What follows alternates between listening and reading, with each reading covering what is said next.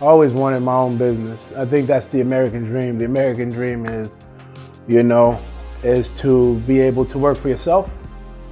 So I think that everyone should aspire to, at some point in time in life, work for themselves. When you first open up a business, it's like everyone's excited about it, it's something new. So, when I first started, it was good. A lot of people came to support. And then, you had that spell where, it's like, okay, you're here now, and the buzz is kind of, down. So what do I need to do to kind of keep that buzz going? Trying to be creative, trying to find new ways to kind of like push Culture Cuts as a brand, as a place where people can come and have fun, get their hair cut, enjoy. I do videos, I do promotions. So the dream has come true. I have Culture Cuts as a barbershop, as a place. I just want to be able to take Culture Cuts to different levels. Eventually, the ultimate goal is to have multiple locations. But right now, we're just gonna build up this location. We're just gonna build up the brand in itself. We're just gonna focus on 1401 North Codner Boulevard, Unit 202, and we're gonna try to make this the best that we can make it. I was born in Alexandria, Louisiana. I came to Nebraska in 1991. I've been living in Lincoln for over 20 years. I went to Hartley Elementary. I went to Color Middle School, Park Middle School. Graduated from Lincoln High in '04. Lincoln is home. I know a lot of people here. A lot of people know me and my family. So what better place to open a business than a place that kind of molded you as an individual, as a person. Growing up in Lincoln, Nebraska, we were less fortunate. And I never was able to go to a barbershop to get my hair cut because we just didn't have the money. I lived in a single parent home with my mom. My mom was, she was doing all that she can, but she just couldn't afford to spend extra money on getting our hair cut. So I always want to make things affordable as far as like haircuts. I usually charge $25 a haircut just because I feel that I want to be able to give everyone a great looking haircut for an affordable price. And that's why my haircuts is only $25. I started cutting hair back when I was like 16 years old. I used to cut my brothers and cousins' hair. I had a mentor.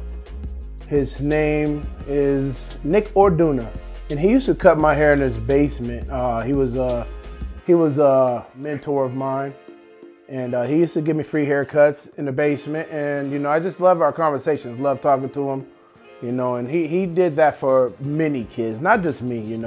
He did that for many kids in the city of Lincoln, and I know that Coach O, he's loved by many, and that's kind of what's kind of sparked me as to like, this is what I want to do. All of these artworks in here is symbolic for a reason.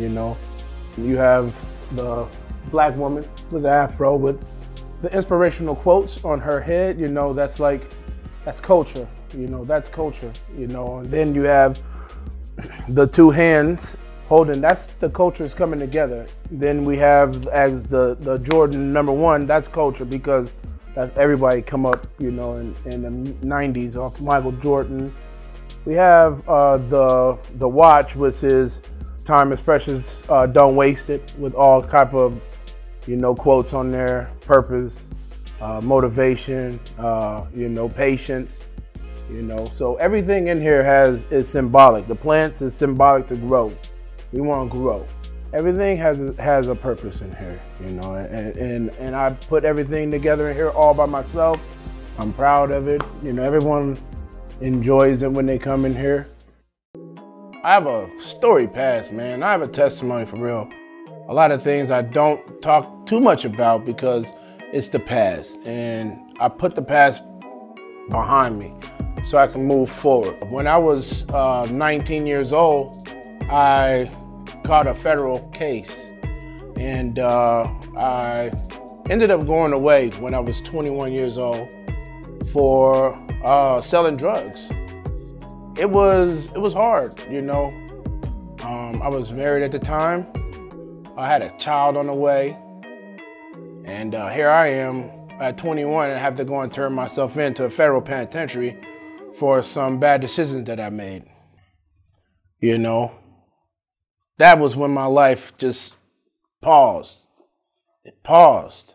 When I was sitting in the penitentiary, that was my rock bottom. That was my rock bottom. You know, my daughter, I've missed a lot of time in her life. She's 14 now. It was all because I made bad decisions. And what this is a testimony that you can come back from those bad decisions. And once you put your faith in God and you just like give it all to Him and say, my life is yours, take it. You know, this is what I want to do. This is my dream. Just take it. And God just, you know, helped me through a lot of things in life. And He's the reason why I'm here today, you know. I did 7.5 years and I came out.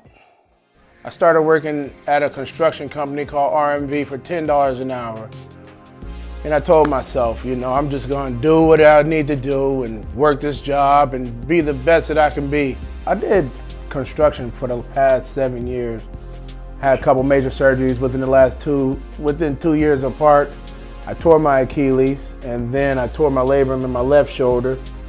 And you know, upon that last injury, I just felt like I had to find something a little bit more easier on my body. So I decided to go to the College of Hair Design and get my barbering degree. I didn't miss a single hour when going to the College of Hair Design. I graduated early and here I am. I opened up Culture Cuts 3 weeks after I graduated from the College of Hair Design. I just want everybody to know that, you know, that just because you make a bad mistake, that it doesn't dictate the way that you know, live the rest of your life. What would I tell my mom if she was here right now?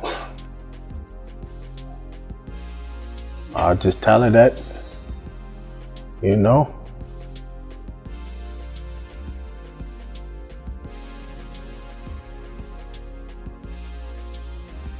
that I made it.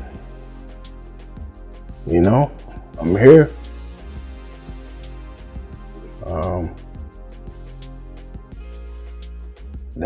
I'm keep going. I'm still going. You know, putting one foot after another. My mom was my biggest rock.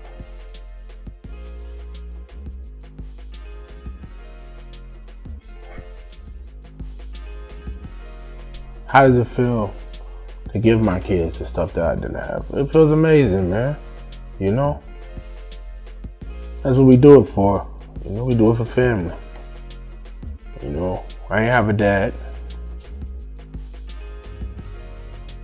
Mom was everything.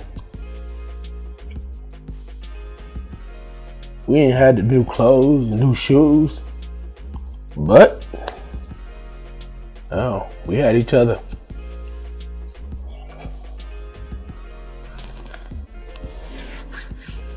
It was hard, you know, it was hard.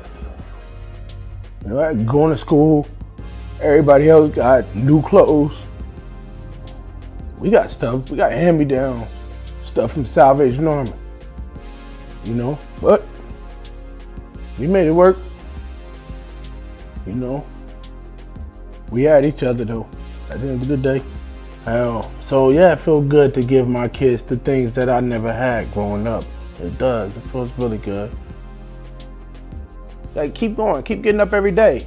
Keep getting up every day. You only, you know, as long as you win the day, then that's like big. You know, you can't worry about what happened yesterday. Can't worry about what happened last week. Can't worry about what happened last year. You just gotta, you know what I'm saying, worry about today.